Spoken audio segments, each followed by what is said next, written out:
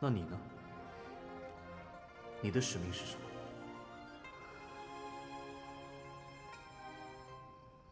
本尊的使命，大概都已经完成了吧。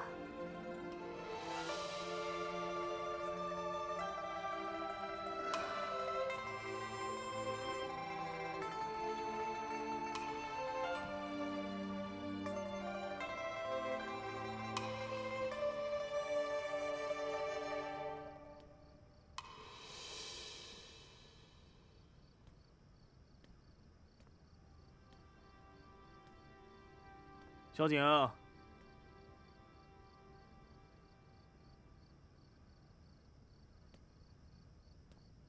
小景，小景，小景，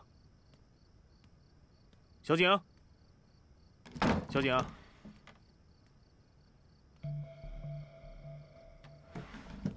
小景，小景，哎，小景，你怎么了？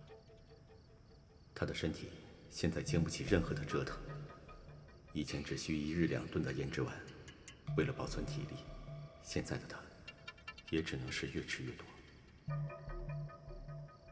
翠雪，哎，少爷，少爷，怎么夫人怎么了？快去找苦莲子，快！是。小景，小景。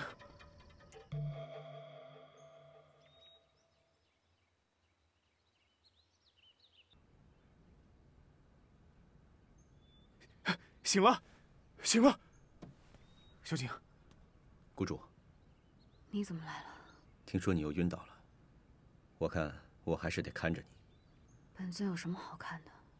我力大如牛。小景，你还逞强？那你身上带那么多胭脂丸干嘛？还力大如牛？哎，苦神医啊，小景的身体……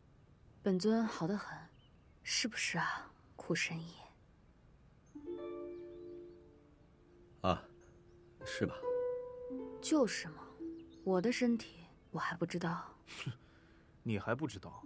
那你告诉我，你昨天是怎么晕在澡盆里的？你居然敢偷看我！哎呀，这不是重点好吗？要不是因为我，你现在还泡在里面呢。哼，好像是稀罕看似的。江少爷。 恐怕你还得去药房跟他们说一声，让他们多做一些花露来，越多越好。好，我这就去。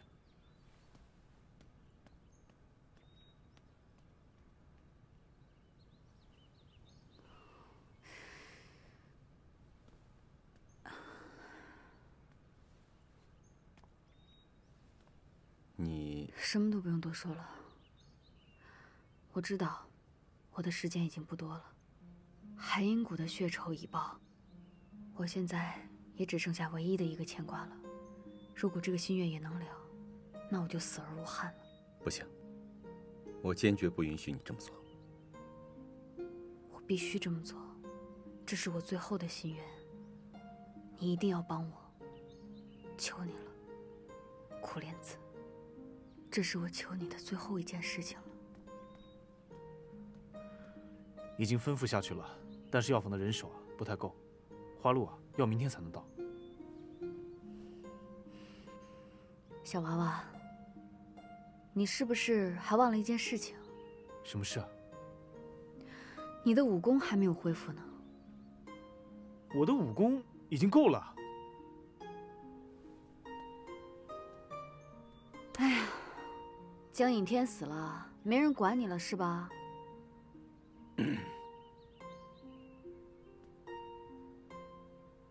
今晚运功，最后一次。这次运功之后，你的内力就完全恢复了。小景，干什么？你想过没有？白天说的事。什么事啊？咱们两个远离武林纷争，远离世俗矛盾的事。没想过。我知道你口是心非。我才没有。小景，你知道我这个人特别胆小，从小到大都这样，从来不敢做任何叛逆的事情。多少双眼睛盯着我，我不敢辜负他们的期待。当然了，还有很多人等着看我的笑话。直到碰到你，你是那样一个人，天不怕地不怕。我有时候特后悔，当初没在地牢里杀了你。但命运真可笑啊，你说是不是？偏偏只有你能改变我。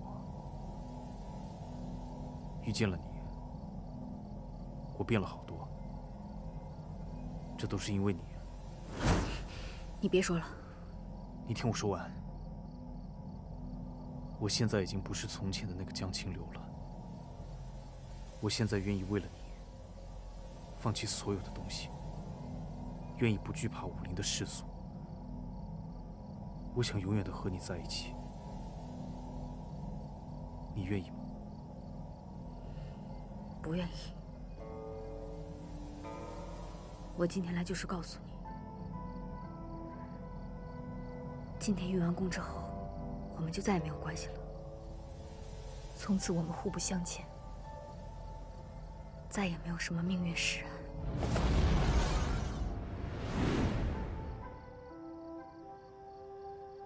你什么意思？